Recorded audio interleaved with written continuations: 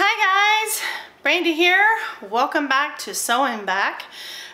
Today we're in the kitchen and we are going to make a cake. This week is Teacher Appreciation Week at my son's school, and we are doing they have like a theme each day this week for the teachers at our school and the staff. And being that I used to be a teacher and a staff member at a school, I know that these things are very much appreciated, and it just helps the teachers, staff feel love. And so I signed up this week to do a few things, and one of them was to make this cake. We have several teachers at our school who are gluten-free, and because I was gluten-free for about 12 years, I have a good, I have a good amount of different things I can pull together that are gluten-free that I know that I could take, and that people who have those issues, whether it's celiac or a sensitivity or whatever, can enjoy something and honestly just feel blessed, because a lot of times when you have food allergies, it is really hard to participate in these kinds of things. So I was excited to sign up for this part. So I have to get this cake baked, and I thought I would take you along because this cake, I don't care if you're gluten-free or not, it is delicious. It is super like sweet and all the things. You have to have like a cup of coffee when you enjoy this cake. And you will enjoy this cake. We're just going to open up our cake mix here. We're going to put it in our bowl because you're going to do two different mixes for this cake. This is kind of the base, and then the other is, so this would be kind of considered like the crust part of the cake, and the other will be the top, but you bake it all at one time. So we have this in here, and now I have melted my half a stick of butter, or my half a cup of butter, which is one stick. So I am going to kind of stir that with my cake, and then I have to add to that, I need to add 2 eggs. I just kind of wanted to get that a little bit cooler. We don't want to cook our eggs. So these are some of my fresh eggs. And you should always do your eggs in a separate bowl, because you sure wouldn't want to ruin a nice dish. So we're going to do 1, 2, or a cake. You don't want to mess that up. So we've got our 2 eggs, and now we're going to mix all of this really well. I'm using my my Danish dough mix, and I really like it because I'm able to hold it kind of like this and really get some muscle behind it. It's just really strong. This is our base. So we're going to take our greased 9x13 pan. I just greased it with some coconut oil. And we are going to get this in this pan, and we're going to thinly cover the pan. Because you want to think about this like it's a crust. And I'll tell you, this is like so good with like some coffee.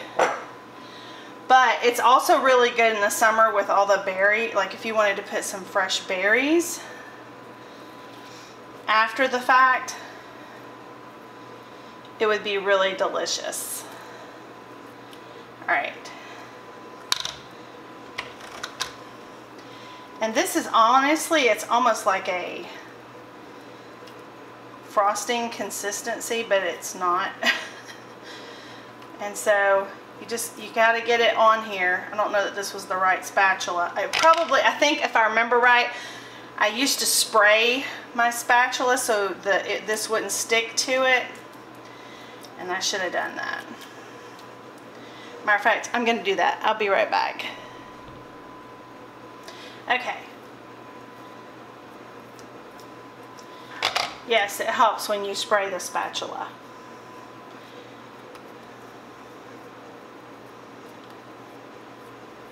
So this just kind of takes a minute of playing around with it.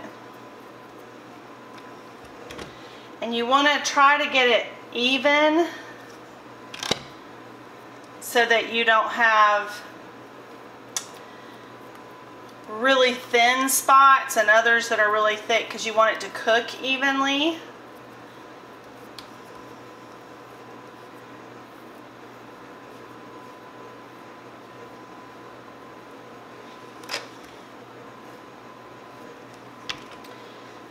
Yes, that helped a lot.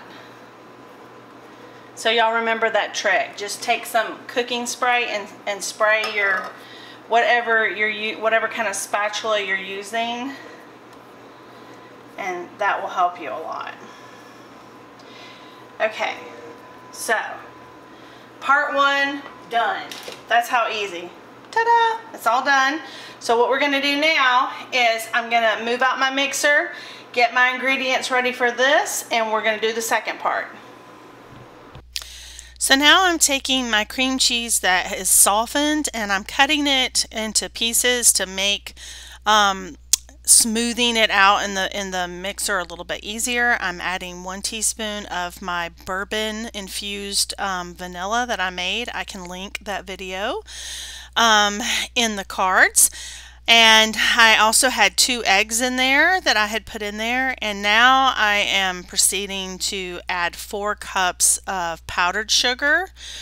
And I have to turn my mixer off every so often, scrape down the sides, because that powdered sugar is just so fine it wants to kind of clump onto the sides.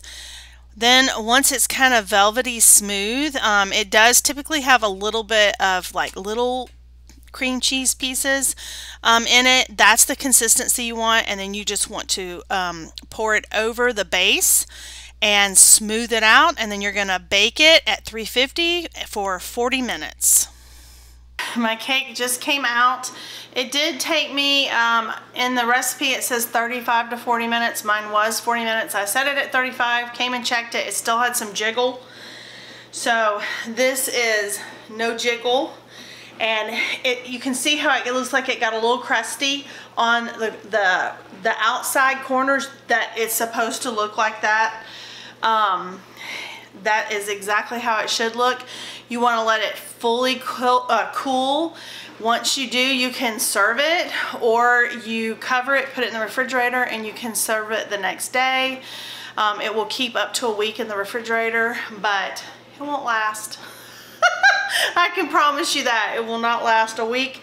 So anyway, I hope that you will give this recipe a try. Like I said, if gluten-free is not an issue for you, you can use any yellow box cake mix will work just fine.